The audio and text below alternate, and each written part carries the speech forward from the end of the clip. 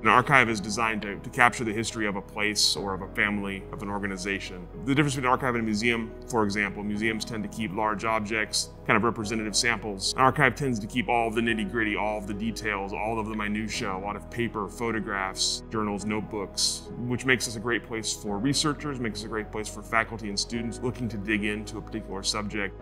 We have 4 major collections behind us here. We have the Linfield History Collection, of course, dating back to the 1850s when the school was founded. We also have a Baptist collection, an American Baptist founded college. Also, we have the Good Samaritan School of Nursing collection back there as well. Good Sam became part of Linfield in the 1980s, but it dates back itself into the 1890s. Finally, we have the Oregon Wine History Archive, which is a big part of our collection as well. One of the interesting things about an archive is that it gives you an insight into people's daily lives at the college 100 years ago. Mark and Ada Rich came to McMinnville College, met each other here, and then ended up graduating, becoming the first graduating class of Linfield College after the school was renamed in 1922. Mark was the captain of the baseball team, so this is his Letterman jacket, one of the first Letterman jackets to be from Linfield College rather than McMinnville College. We also have a copy of Mark's senior year grades, Ada's transcript here, giving insight into what school was like, what classes were taken here, and how students did in those classes. So the Good Samaritan School of Nursing was founded in 1893, became part of Linfield in the 1980s as our nursing campus. So we have their collection here as well. One of the things we have in our collection is a good number of these nursing capes. As you can see, GSH on the lapel for Good Samaritan Hospital. This actually just came into the archives today, which is kind of a cool reminder that the archives is always growing and always adding materials as people find and donate things to us. We've had a number of students working for us over the years. They work on the collections that we have and they work with donors that we work with. There's an amazing amount of skills that are learned here, a lot of critical thinking, reading, writing, researching that carry on to the next chapter of a student's life. For the Linfield University archives, we also are home to the Oregon Wine History Archive.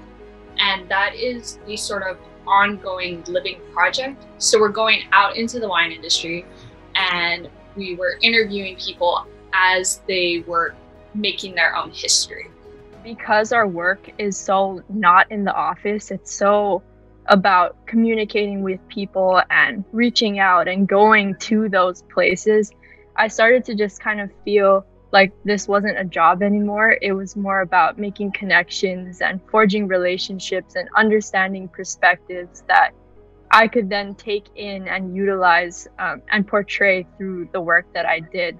I really had no idea about the depth that wine could go, about all the different people in the industry and all the countless opportunities that there are, especially in the Oregon wine industry. And the wine archives really showed me that through all the interviews that we do in the summer and all the different people we can meet and the people who want to come into the archives and just see what we have. The archives is really a special job because not only am I learning a lot of skills, I'm also making connections with people in the industry and learning about their lives and how they did it and the process that they took to get to those jobs. So it's a two-pointer because I learn a lot of skills, but I'm also making connections and learning from people. I loved my work physically in the archives with the different collections, and it didn't matter whether it was a wine collection or a Linfield collection. The idea of looking at a set of materials and organizing it into a way that it told a story was something that I never thought I would be interested in, only then for it to become one of my favorite aspects of the job.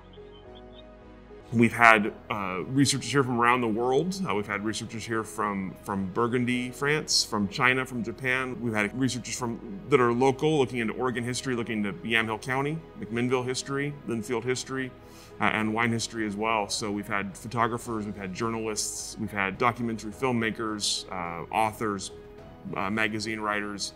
All kinds of people have been back here to use the materials we have, to dig in.